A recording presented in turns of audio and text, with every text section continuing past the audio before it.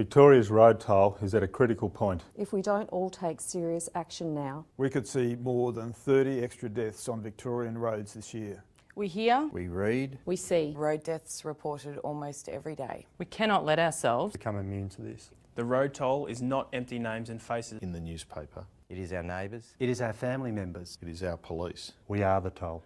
All of us. Police from the crime department, from the solar unit, from the traffic camera office, from Melbourne North, from the operations support department, from road policing operations, from the command team, from the bicycle squad, from the road policing strategy division, from Melbourne West, from the critical incident response team, from the transit safety division, from the major collision investigation unit, from the public order response team, from the whole road policing division, will be taking action against the road toll over the next 3 months. But we need your help too.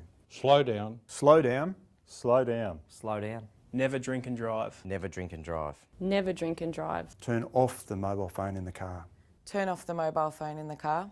Concentrate. Concentrate. Concentrate. Concentrate. And rest when you're tired. It can be that easy.